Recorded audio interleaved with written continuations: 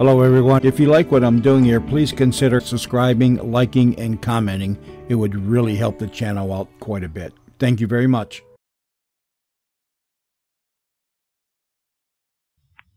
Maxwell House Coffee presents Good News of 1938.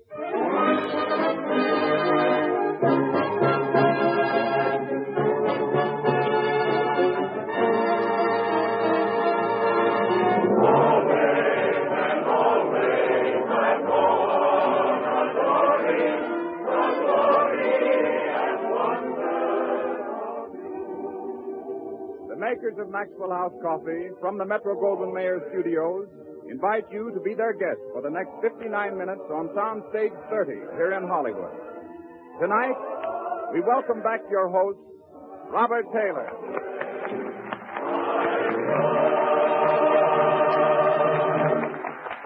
Thanks, Ted, and thanks, everybody. It's good to be back home. Back on the program. It looks like I have stepped right into the middle of one of the grandest shows we've ever had. Our guest list has all the earmarks of a who's who in Hollywood and is headed by the guiding genius of our movie alma mater, Mr. Louis B. Mayer. You'll also meet Una Merkel, Lionel Barrymore, Maureen O'Sullivan, Jack Conway, Gilbert Russell, Fanny Brice, Frank Morgan, Connie Boswell, Hanley Stafford, and Meredith Wilson's orchestra, who'll get the show underway right now with a grand tune, I Love to Whistle. Take it away, Meredith.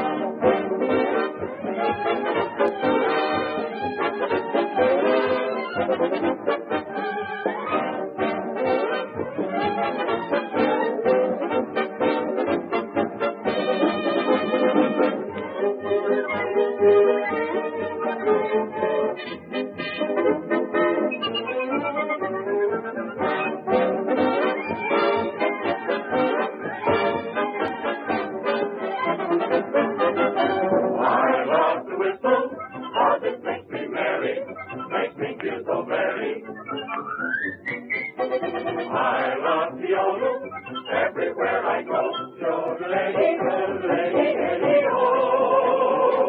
ready to bed, ready to rise, make you healthy, wealthy, and wise. But I found out I know it's true. A whistle does much more for you, so I love to whistle. Troubles won't come near me, especially when they hear me. La la la la la la.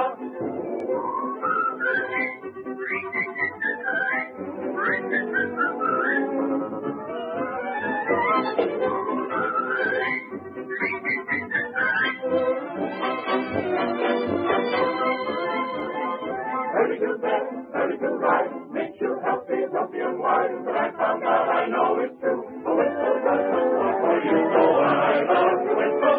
Troubles won't come near me, especially when they hear me.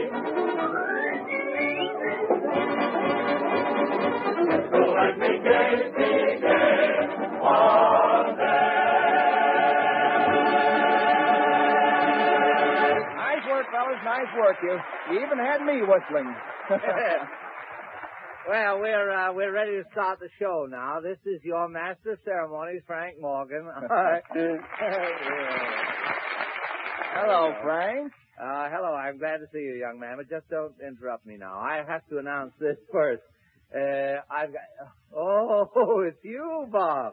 Well, I was sort of hoping you wouldn't be back. It's good to see you again. I've been wanting to see you, Frank. Yes, to compliment me on the fine job I did for you last week, I suppose. Confidentially, Bob, how was I as master of ceremonies? I've never heard such a masterpiece of incoherency. Well, thank you. You positively reached a new high. Really? You flatter me, Bob. A new high in what? Boredom. Well, that's... What? That's a fine way to talk after the way I stuck up for you last week. I listened to the program, and you just about ruined me last week. Well, what kind of a set were you listening on? You know, you can't trust some of those radios. I had one once, and believe me, I was afraid to turn my back on it. Yeah. The radio was all right, Frank. It was you. I'd know your voice anywhere. Well, now, don't be too sure, Bob. You know, I used to be known as the man of 1,000 voices. In fact, I was the first ventriloquist on radio, back in the days when everybody said you couldn't put a dummy on the air. You showed him, huh? I certainly... What? Bob, if we weren't such good pals, I'd take that as an insult. Never mind that pal stuff. Getting back to last week's program, what was that about me cheating at cards? Who said that? I'll knock his block off. Saying my buddy Bob Taylor cheated at cards. Just tell me who he is, that's all. You said it. Certainly no. I never said you cheated at cards. All I said was that when we played poker at your house, from the minute your butler took the mirror down that was hanging in back of me, you started losing. Why, Bob, I said nothing but nice things about you. You must have been listening to Meredith Wilson. He was... What's that? Well, if it isn't Wilson, my pal. Oh, so you're going to give me that my pal business, too? Well, certainly, Wilson. You know what I think of you. Well, I don't like you either.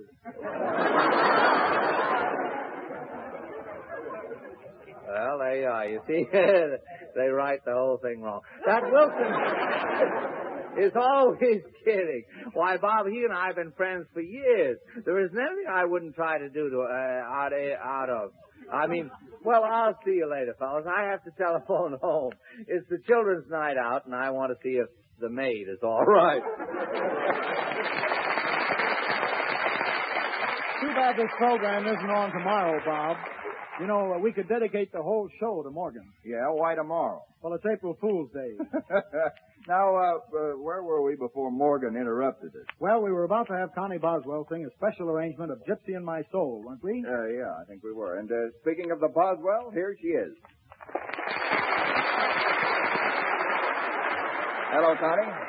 How's the head lady in our singing department this evening? Raring to go, Colonel T. Raring to go. I guess you know you're doing my favorite song tonight. Gypsy in My Soul? Well, if that's your favorite, Colonel, that makes me double raring. Gypsy music, please, Master Wilson.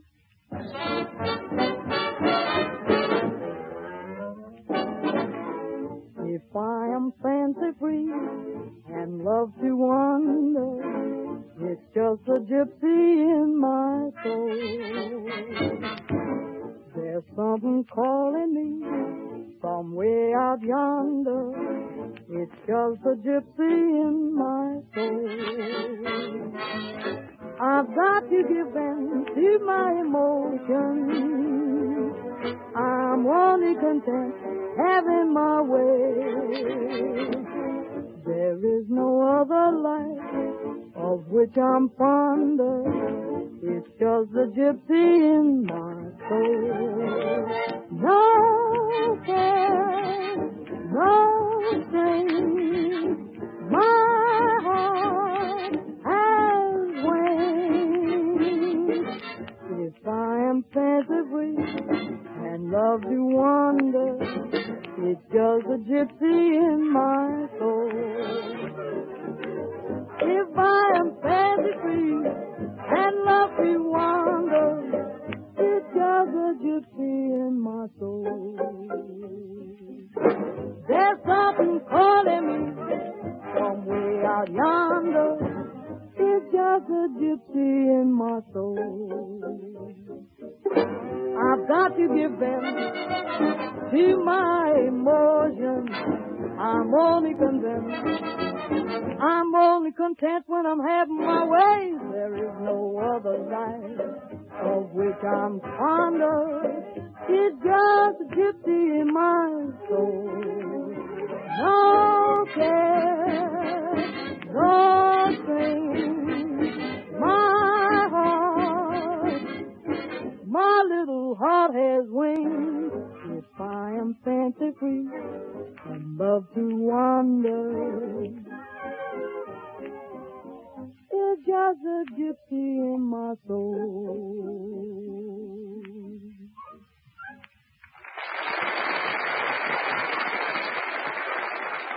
There comes a time in every father's life when he must take his offspring to see the circus. Well, the circus is here, and so is Baby Snook, accompanied by her father, played by Hanley Stafford. Enter Fanny Bryce as Baby Snook.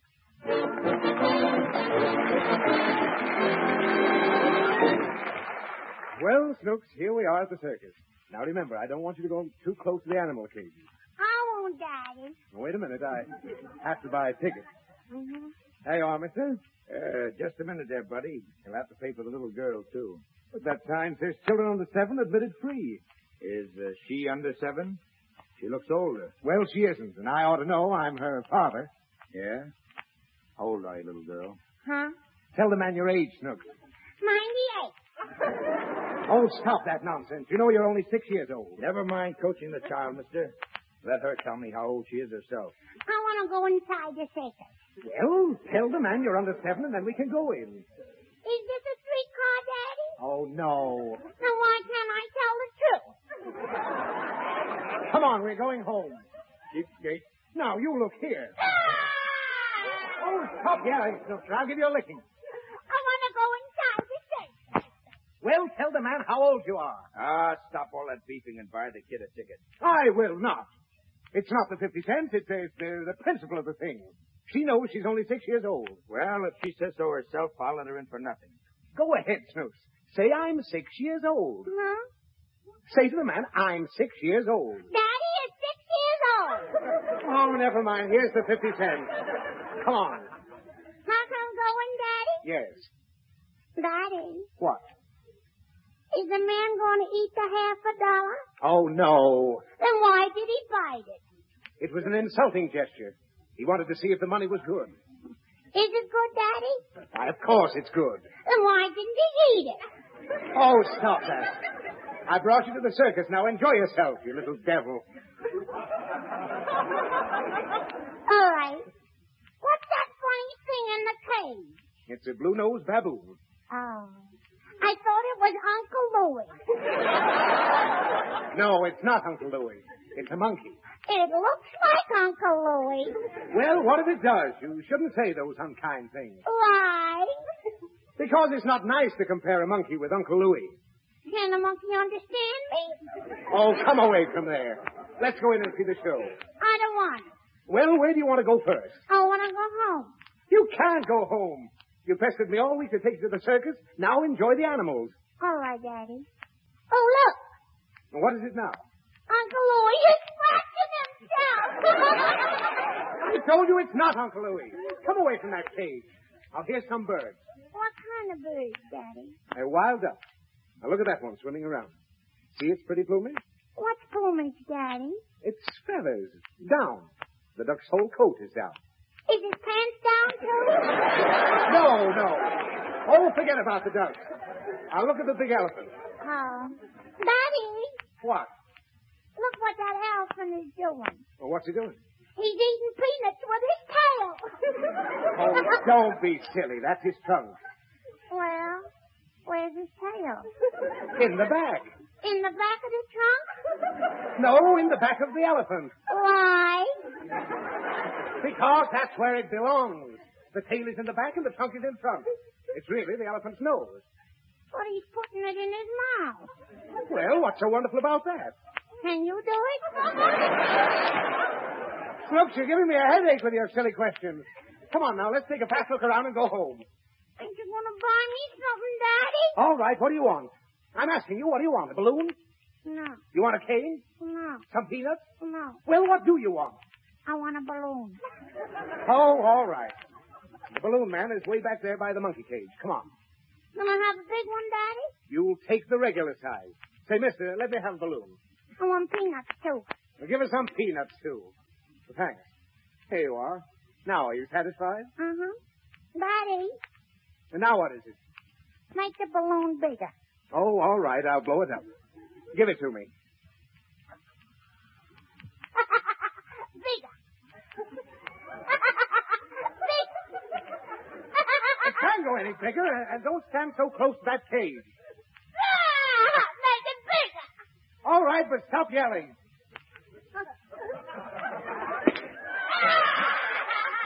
Now, look. You see that? It burst. Well, stop crying. I'll buy you another balloon. I don't want another balloon. And what are you crying for? Uncle Louie grabbed my peanuts.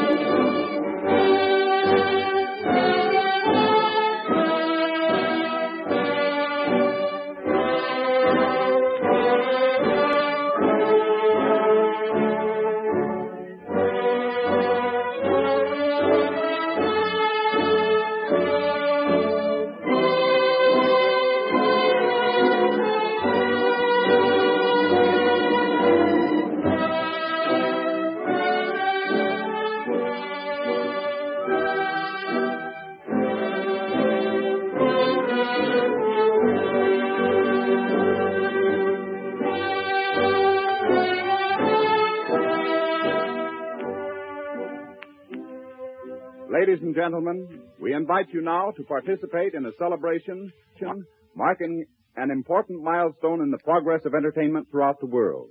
The first international premiere in the history of motion pictures. It's now a little after 2 o'clock in the morning in England.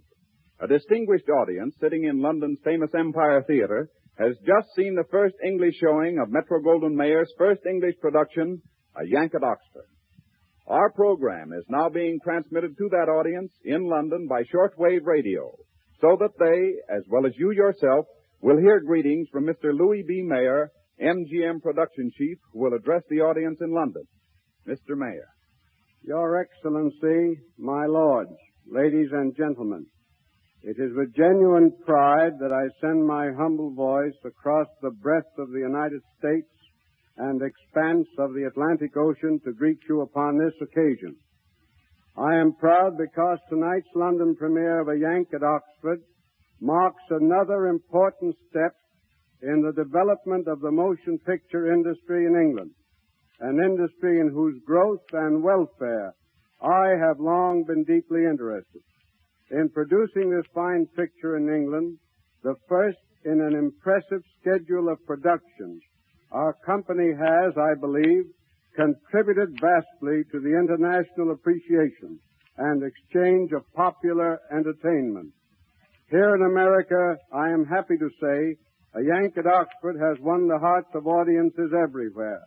We sincerely hope England may find it equally enjoyable. The hour is late in London, although it is not yet the dinner hour here in Hollywood.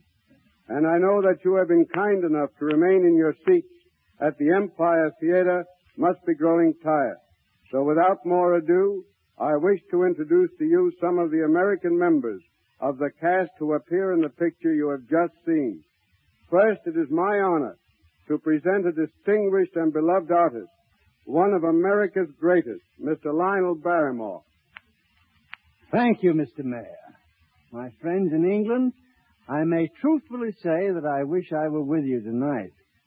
I believe it was the poet Robert Browning who said, "Oh, to be in England now that April's there." And it's just occurred to me that April's already 2 hours old in London, while here it's only the 31st of March. Of course, in Hollywood, March is just like April anyway, which would be all right, except that April is just like June. But sincerely, it was a real delight for me to revisit England for the filming of A Yank at Oxford, and I hope I may be permitted to return again in the near future. What about that, Mr. Mayor? Lionel, that's what I call a subtle hint. The only difficulty is that everyone wants to go, but I'll keep your request in mind. And now let me introduce the charming and clever Maureen O'Sullivan. Thank you, Mr. Mayor. Would it be wrong for me to say hello to my mother and father who are listening in at our home in Ireland? Well, now that you've said it, I guess nobody can object. I'd also like to tell them to be sure and see our picture, but perhaps I'd better not. No, Maureen, you better not. Well, then I would just like to say hello to the friends and the many friends that I met while we were making the picture in England, and I hope that I may soon have a chance to welcome them here in Hollywood. I also hope you'll have that opportunity, Maureen. Now, I wish to present a gentleman who is one of the screen's greatest directors, Mr. Jack Conway. Those are kind words, Mr. Mayor, and I thank you. But I hasten to say that whatever success I had in directing A Yank at Oxford was due in a large measure to the wholehearted cooperation we received from our English cast and from the English production staff and technicians. The success our picture has already achieved proves, I believe, that entertainment knows no international boundaries. And I'm convinced that through similar exchange of creative talents and efforts, England and America may profit mutually.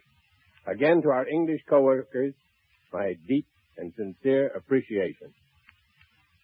And now I want to present a young man who has even more reason to be grateful to you, Mr. Conway, than I have myself. The young man we sent to England with you as the star of A Yank at Oxford, Robert Taylor. Yes, Mr. Mayor, I do owe Jack Conway a debt of gratitude. I don't think I've ever enjoyed myself more than I did with him in England. Bob, will you ever forget that amazing reception when you landed? No, I'll never forget it. What I remember most right this minute, however, is the steaks at the Lord Belgrave. I certainly would like to wade into one of them for dinner tonight. Yes, we had lots of fun over there. Remember the time the boys threw you in the river that day we were shooting the boat scene? I certainly do. It was cold to begin with, and the river was only 3 feet deep, and I landed right on my head in the mud. What's this? Is that what was going on over there? It was only in fun, Mr. Mayor. We played while we worked, so to speak, and it seemed to make the work go faster. A grand bunch of people, and like Mr. Barrymore, I can hardly wait to see them all again. I can hardly wait to see you all again. Thank you, Bob. It's been a great privilege for all of us to join in this international premiere, and particularly to the English cast, do we send our personal felicitations and greetings.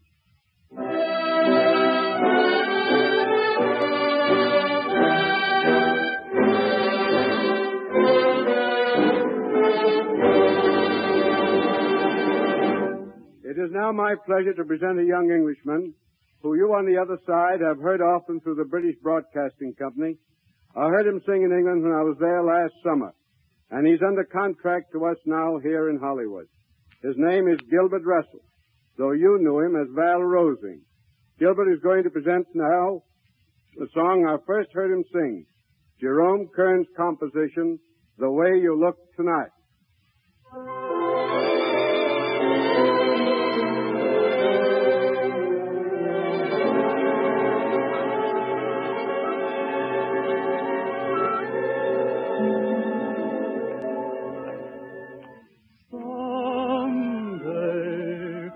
I'm awfully low and the world is cold, I will feel a glow just thinking of you and the way you look tonight. Oh, but you're lovely with your smile so warm and your cheek so soft. There is nothing for me but to love you, just the way you look tonight.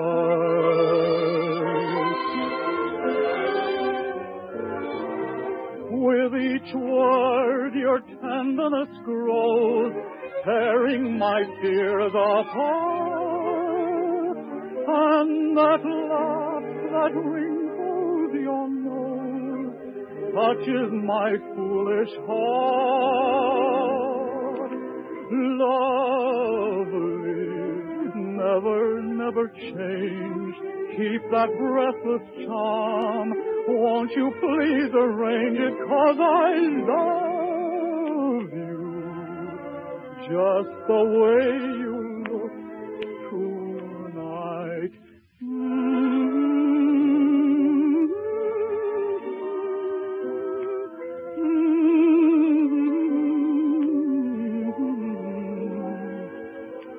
Just the way you look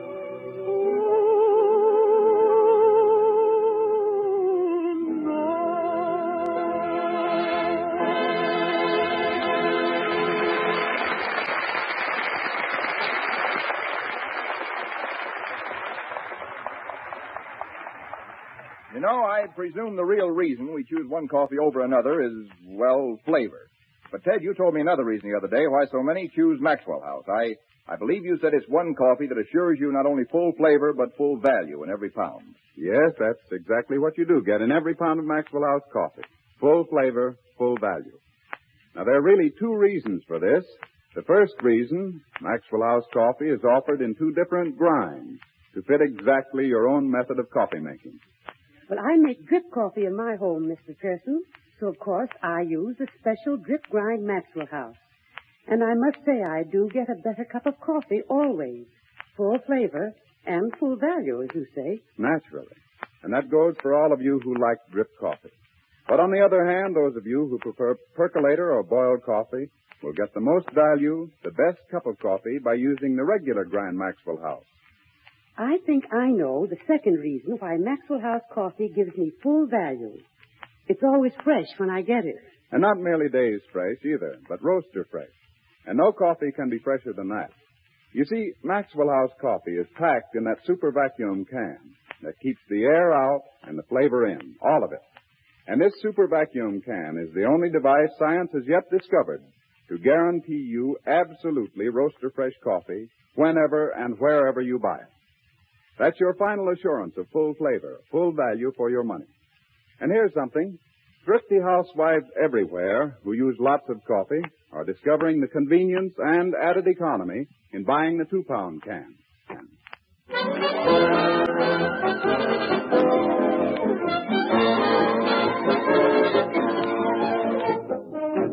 Meredith Wilson plays After You from Double or Nothing.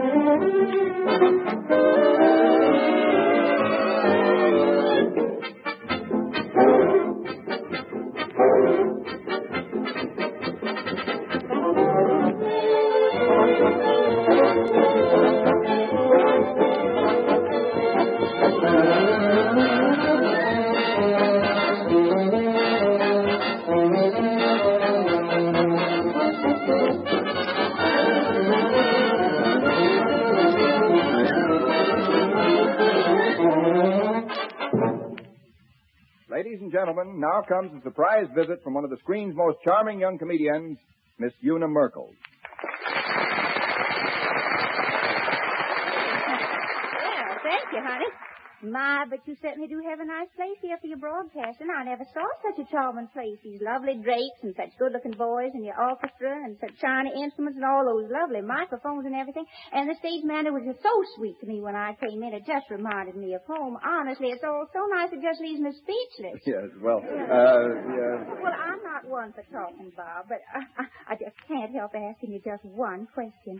Why do you suppose all those lovely people applauded when I walked out here? Why did they applaud? Don't be so modest, Una. They applaud because you're Una Merkel, the picture actress.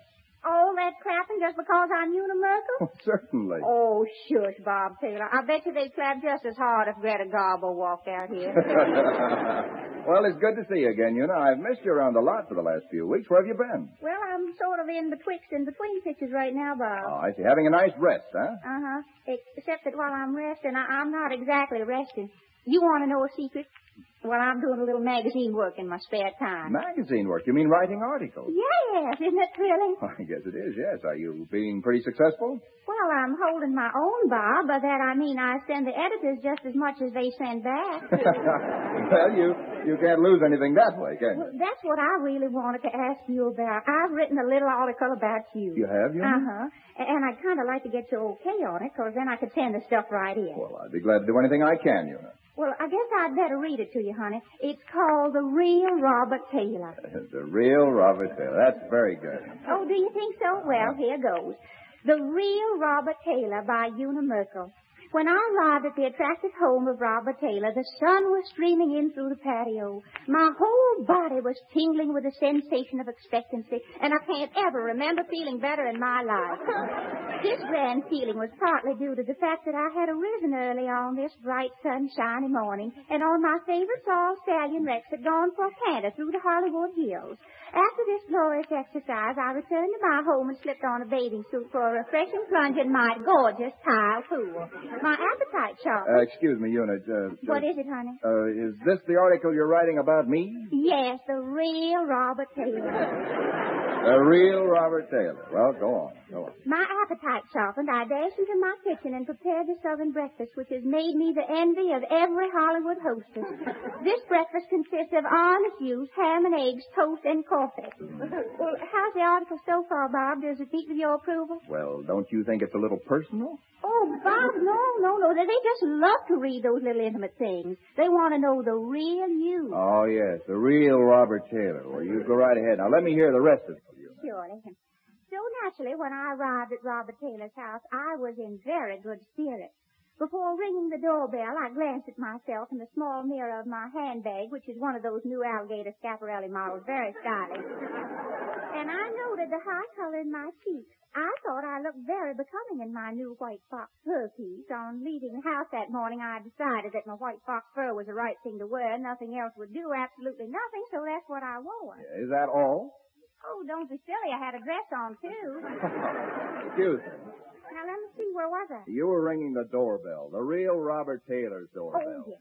Well, I rang the doorbell, and while waiting for somebody to answer, I glanced about the spacious grounds of Robert Taylor's Valley home. Now we're getting somewhere. I was instantly struck by the strong resemblance of the place to the old colonial home where I was raised in Chattanooga. We're heading south again. When I was a child, we lived in a white frame mansion with my grandfather's stables flanking the left wing. I can never erase the picture of grooms currying those high-strung horses. You really caught my personality, Una. Go ahead. The real Robert Taylor. Yes. Oh, say, I forgot to tell you. This article will be illustrated with some lovely informal photographs. Oh, that's nice. Where did you get any informal photographs of me? Oh, they're not of you, Bob. They're pictures of me. The real Robert Taylor, with pictures of you. Oh, well, don't forget, darling, they were taken outside of your house. Oh, well, that's different. Oh, sure. Well, let's hear the rest of this article. I'm awfully glad you're so interested, and your fans will just love this little peek at you behind the scenes. Behind the scenes, you've got me behind the 8-ball. Yes, isn't it cute? Well, now let me finish. After I rang Mr. Taylor's doorbell, I waited for about 10 minutes and nobody answered, so I climbed into my yellow roadster and headed for the tennis club. I thought a couple of sets of tennis would be just what I... Wait a minute, Una. Don't you think you've got a little too much about me in that story? Oh, don't you worry about that, Bob. They'll edit it. Oh, well, that's all right then. They'll take care of that. Well, of course they will. What do you think of it honestly now, Bob? Well, I think it's wonderful. Do you know something, Una? What, honey? You've given me a real inspiration. I'm going to write my autobiography. The story of your life? Well, that's grand, Bob. What are you going to call it? The Real Una Merkel.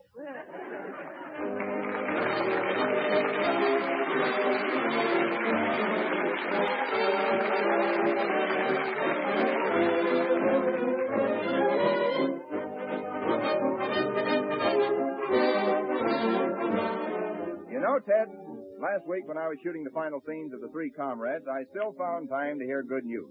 At about the time you were inviting everybody to have a cup of Maxwell House coffee, I was having my own cup of Maxwell House coffee with my dinner in the dressing room. Kind of made me think of you all here. Well, Robert, we sure missed you, and we're mighty glad you're back. It's time right now for that same pleasant custom of ours. Visit to the old Maxwell House for a steaming, fragrant cup of the coffee that buoys you up and never lets you down. Swing along with us, Meredith.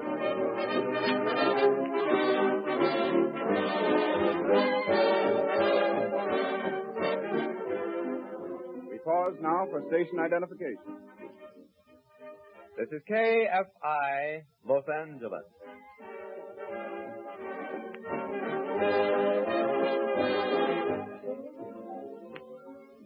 I remember when I was a little gent, long before Una Merkel became a fan magazine writer, a song wasn't a hit unless it stayed on top for a long time, at least a year or so. But lately, any song that survives after a couple of months has to be a real sensation, and there aren't many of them. One of the few that seem destined to live is Cole Porter's Night and Day. After having been bandied about for the past 8 or 9 years by orchestras and singers, it's still about 50 years ahead of its time. We hear it now in the very special Meredith Wilson style, Night and Day. Pick it up from there, Mr. Wilson.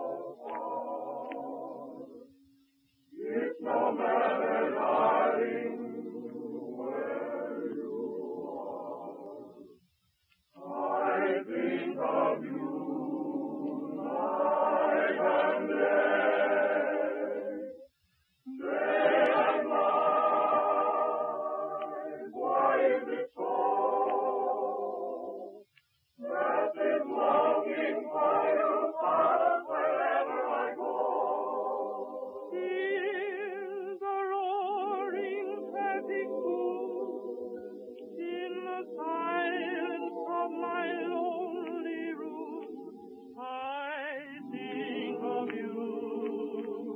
Night and day,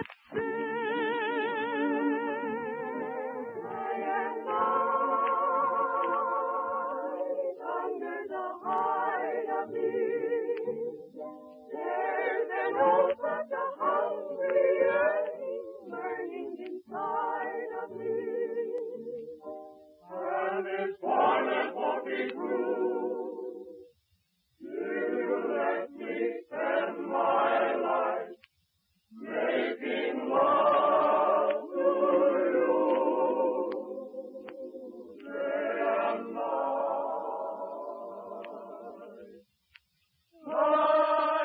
night and day.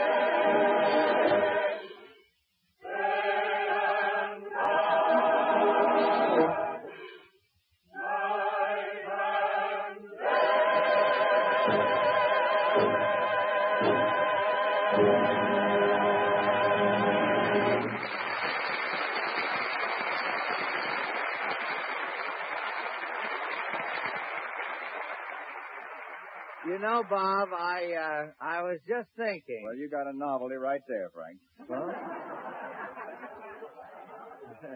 Thanks. I was just thinking that it's quite a coincidence you coming back on the program tonight of all nights. Why tonight? Why, it's Tchaikovsky's birthday. You mean Tchaikovsky the composer? No. Tchaikovsky the flea. Tchaikovsky the flea? Yes, my little flea, my pal. Oh, he was a fine chap. One of the finest friends a fellow ever had. He was closer to me than a brother. We were just like that. Haven't I told you about him? No. Well, it's quite an interesting story if you don't mind being bored. After what's been going on around here tonight, I can stand anything. Well, it all dates back to the days when Morgan was in a circus. In a cage? Yes, well, anyway, we had a bunch of trained fleas with the circus, and Tchaikovsky was one of the trained fleas. One of the most intelligent animals you've ever seen. Without Tchaikovsky, Bozo, the talking dog, would have been a deaf mute. Tchaikovsky was the only flea in the troupe who could bite hard enough to make Bozo talk. So Tchaikovsky was a big success. He never missed a cue. Yes, this is all true, of course. Well, you know Morgan's reputation for the truth. Yes, that's why I asked. Yes. Well, one day we played in the same town with Uncle Tom's Cabin Show, and the manager of the show heard about Tchaikovsky's knack of cueing Bozo, so he came over and put him under contract to cue one of his bloodhounds, who was lazy and always forgetting to chase Eliza across the ice.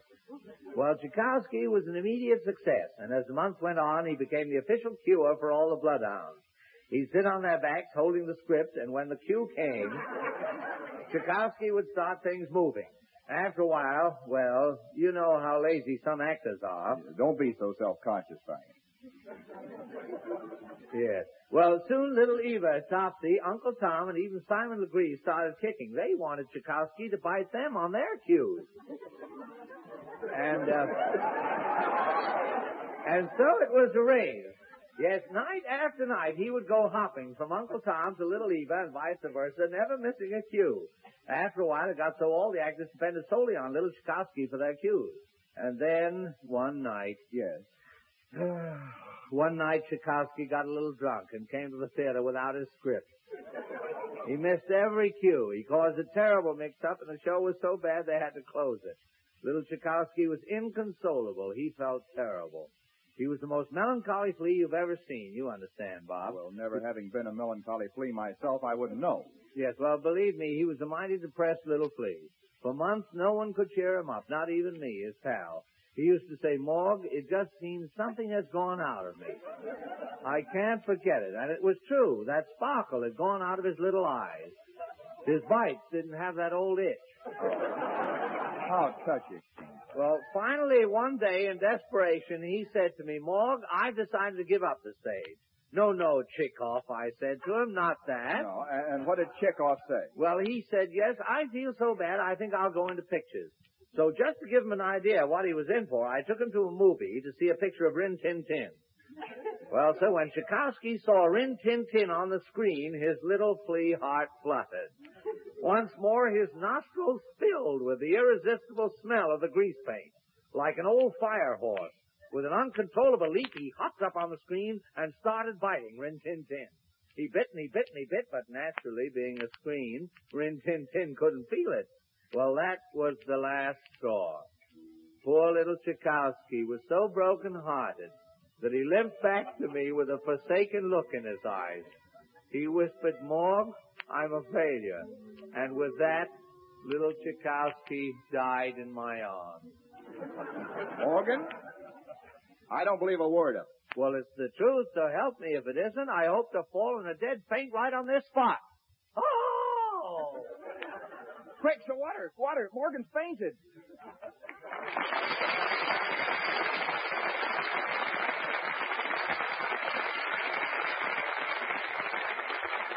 It's me again, Colonel Taylor. Well, who are you? Connie. I'm sorry, honey. You'll have to excuse me. 2 minutes with that Morgan, and I don't know what I'm saying. Now, what's the name of your song again? I can dream, can't I? We can listen, can't we? Sure enough, if Master Wilson will play, will he? Sure will, won't I? I will. Well, go ahead. Well, why don't you? And he did.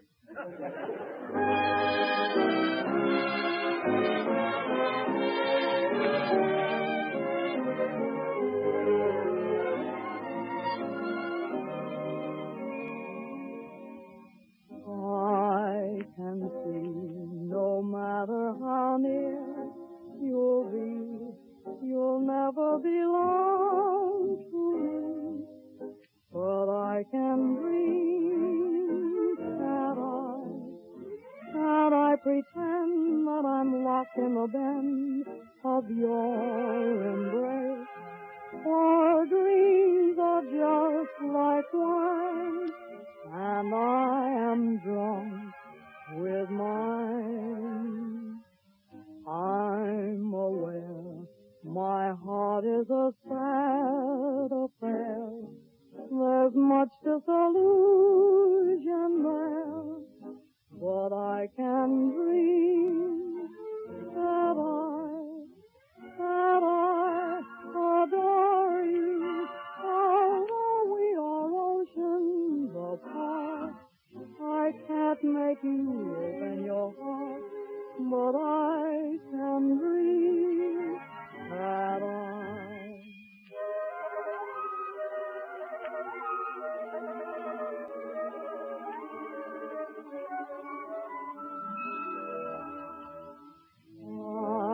can see no matter how near you'll be, you'll never belong to me, but I can dream that I pretend that I'm locked in the bend of your embrace. For dreams are just like wine, and I am drunk with mine. For I'm aware my heart is a sad affair. There's much disillusion there, but I can dream that I adore you, although we are oceans apart. I can't make you open your heart, but I can dream that I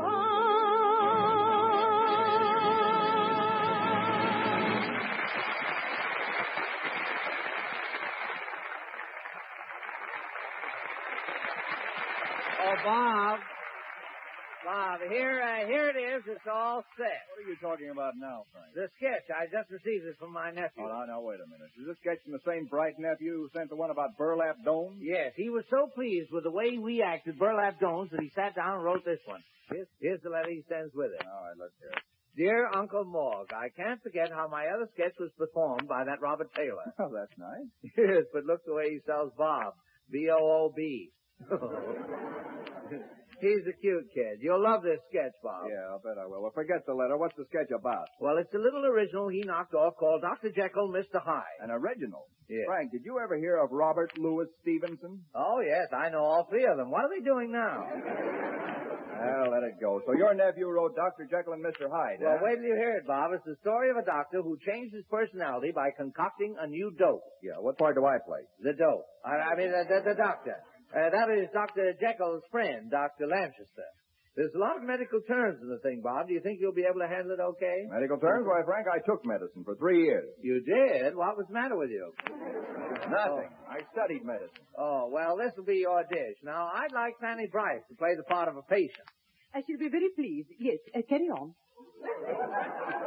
Yes, and Una Merkel will be my nurse. Yes. Carry on, you all. No. There's no part for you this week, Meredith. Oh, gee. Well, come on, let's start. Well, now, wait a minute. We'll have to fix one thing. Una's name in the sketch is Miss Q, and we'll have to change it. Why? Well, she's a nurse, and every time I want her to help me, I can't holler, Nurse you. Well, I'm worse than my nephew. All right, let's begin. Well, all right, Bob. The scene is the office of Dr. Jekyll, a fashionable London physician.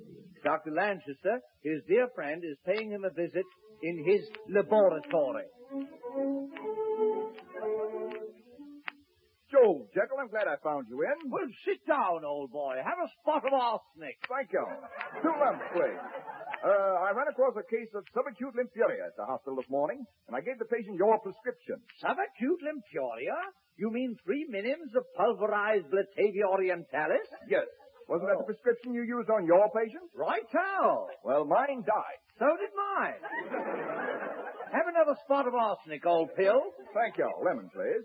I say, Jekyll, old chap, you're looking a bit pinched. Was I? I mean, am I? Well, I've been working rather hard in my lab, you know, chemistry and all that sort of rot. What? I mean, right now I'm working on a chemical thing which would change me into a sort of a stuff and scare the living you-know out of you or something, I think. Yeah, well, it's the first time I've ever heard the details. What is it, a formula? Yes, it's a formula that brings out my lower nature, if you can imagine such a thing. Heavens, is there any warning symptom? Well, I begin to sneeze violently. Then my outer shape begins to alter. Soon I'm a monster. Then what? Well, then I must imbibe my reverse formula to bring myself back to normalcy. Oh, my poor chap. What a dreadful calamity. You said it. Oh, Dr. Jekyll. Yes, nurse. A patient to see you. A lady. Oh, well, better than a poke in the eye with a sharp stick. What, Lanchester? Bring her in, nurse. Yes, Doctor. This way, please, my lady. Good afternoon, gentlemen. I'm Lady Dodsworth. My husband is Lord Dodsworth, KCB. FRCS, a WPA. We live at number 26 Crumbly Square, Bucket Lane, Streetgate, WC1. Our county seat is Foxton, Grafton House. Oh, well, delighted, my lady. We're from Duncombe, Maxwell House. Symptoms, please. Yes, for the last 2 days. Just a moment. I can diagnose her case without looking. Her ladyship is suffering from diastasis of the paragastrium, complicated by an involvement of the 5th deltoid ganglion. What's that? Well, in plain English, my lady, my colleague means that you're suffering from intercostal splenetic endoflamingo of the vasculatory thrombosis. Oh, that's different. Why didn't he say that? Are you satisfied? Yes, I feel better already. I wish I could say the same. Oh, Gesundheit. Good heavens, Jekyll, you sneeze. Yes, I shall have to take my potion. What's the matter? Is he balmy? Where are my acids? Where's my Bunsen burner? You're sitting on. I thought it was hot in here. Ah, here. How I love to tiptoe among my test tubes. I wish I knew what was in these half bottles. Careful, Jekyll. Those are the nitrates. Aha! What do you know about nitrates? They're cheaper than D-rates, yes. I take a sniff of this bottle. My nose dropped off. Good heavens. How will he smell? Have I got an answer for that? Here's a peachy bottle. It's labeled sulfuric acid H2SO4. Now changed to Bryant, 97800. I'll mix a little of this with a little of that, a dash of bitters. I'll use the drip grind, now the chlorates, the hydrocyanic acid, Paris green, and now I taste it. Needs more sugar. It's powerful and heavy with evil. Do you know what this is, milady? It sounds rather like a Mickey Finn. Lanchester, taste it. No. Taste it, I say. Taste a little more, Lanchester. No, thanks. I'm dead. Good. Now I'll drink it myself. Here goes. Down the hatch. This drink was supposed to cure me, but look what's happening. I'm turning into Mr. Hyde. My hair is growing matted. My nails are lengthening. My face is twisted into an inhuman shape. My fangs are sprouting. You're what? Fangs! You're welcome. I'm going to kill you, Lady Dodsworth. I'm going to tear you limb from limb. You please help me now. I'll kill you, too. Do you see the horrible change that's come over me? What change? I'm a murderer. Just a minute, Mr. Moore. I'll kill you, too. Hey, who is this guy? You can't do a horror sketch on this network. My dear man, would you tamper with a classic? Classic, smash it, you tone it down or off it goes. Must we make Dr. Jekyll and Mr. Hyde the story of a tea party? That's exactly what I suggest. Well, all right then, all right. Come on, Taylor. You aren't dead anymore. I'm not? Well, that's fine. What do we do now? Well, from now on, it's a bridge game. Will you have a little poison lemonade, Lady Dodsworth? Thank you very much. Nurse, a little poison lemonade. Oh, yes, Mr. Hyde. I think you look just lovely in your fangs. Do you? Thank you. I bid 2 halves. I bid 4 halves. I bid 4 spades. Have a little poison lemonade, Doctor. Thank you. Good. What happened? Dr. Lanchester dropped dead again. Well, he wouldn't have made 4 spades anyway. Well, what shall we play now? What about dominoes? If we do play dominoes, Mr. Hyde, we'll have to make it two-handed. Your nurse just tapped on. Splendid! Have some more poison lemonade. Yeah, thank you. Oh, I'm afraid I'm dying too, Mr. Hyde. Oh, must you go?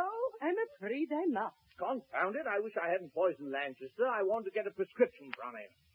My dear Mr. Hyde, yes. When I get to heaven, I'll ask him for it. Oh, but suppose he's not in heaven. Then you ask him.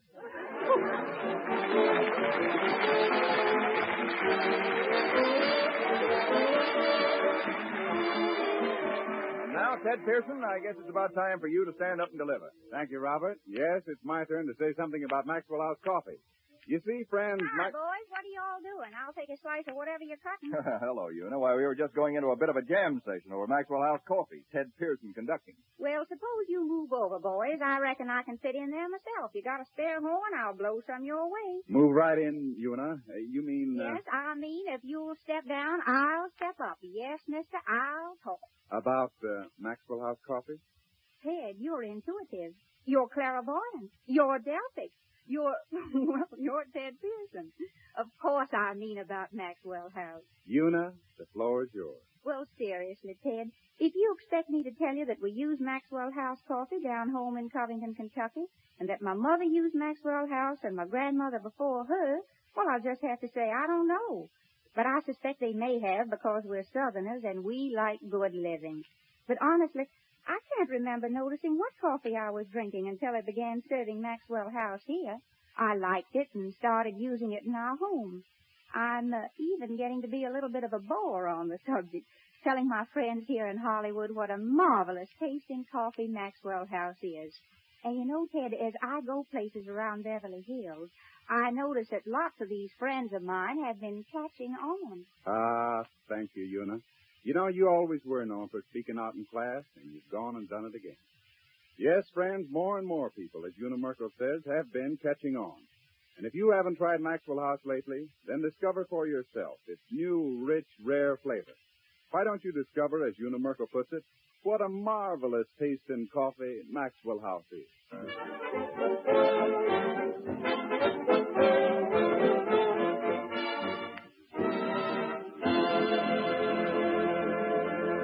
And now we take you to our concert hall, where tonight Meredith continues his series of the 10 most beloved musical compositions in their respective fields. Musicians tune up. Meredith ascends the podium, raps for attention, raises his baton, and we hear the most favored operatic aria ever written, the Toreador song from Carmen.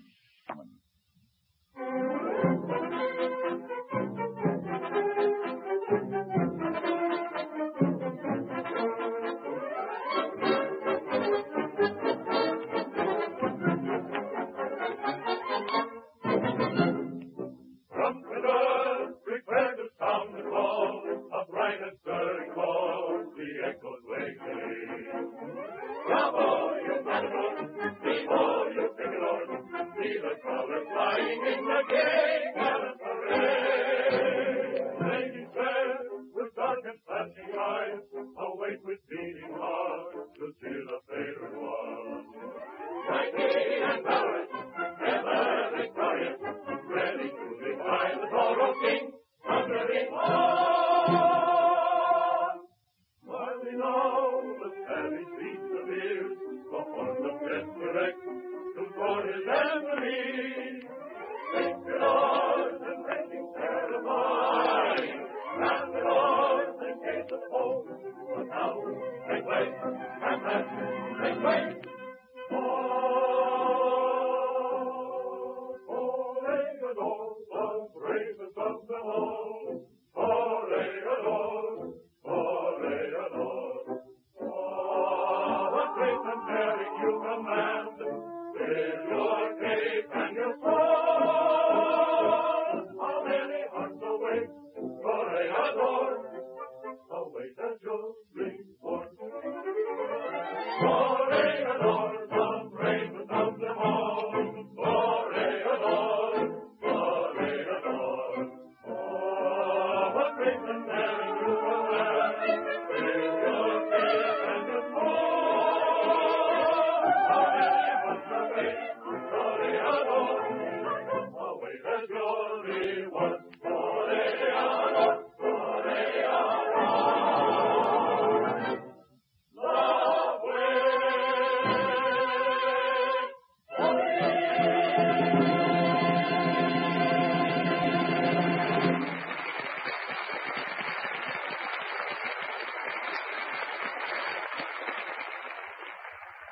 Ladies and gentlemen, mark next Thursday on your calendars right now for an extra special good news program. You surely won't want to miss it, because next week we're going to welcome Judy Garland back home after her triumphal personal appearance tour. If you read Life magazine, you'll know already that while Judy was appearing in Columbus, Ohio, she was made the official sweetheart of Sigma Chi by the Sigma Chi chapter at Ohio State University. And next week she'll sing this famous fraternity song on our program. Also, we're going to present another of those sketches you all seem to like so much, If Men Behaved in Barbershops as Women Do in Beauty Parlors. We'll have an all-star cast with Maureen O'Sullivan, John Beale, and Sam Levine, brilliant stage comedian of 3 Men on a Horse and Room Service. Plus our regular cast of favorites headed by Fanny Bryce, Frank Morgan, Hanley Stafford, and Meredith Wilson. Remember that your ticket of admission is just your loyalty to Maxwell House Coffee. Be sure to listen in next Thursday. In the meantime, go to the movies and take the family with you. This is Bob Taylor saying good night.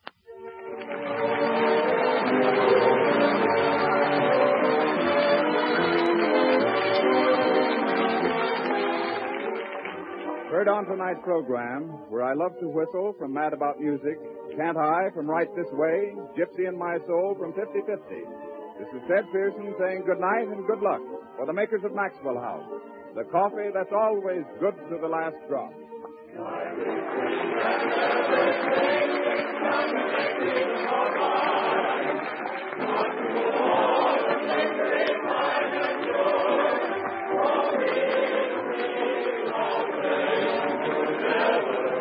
This is the National Broadcasting Company. KFI, Los Angeles, Earl C. Anthony Incorporated, California distributor of Packard Motor Cars.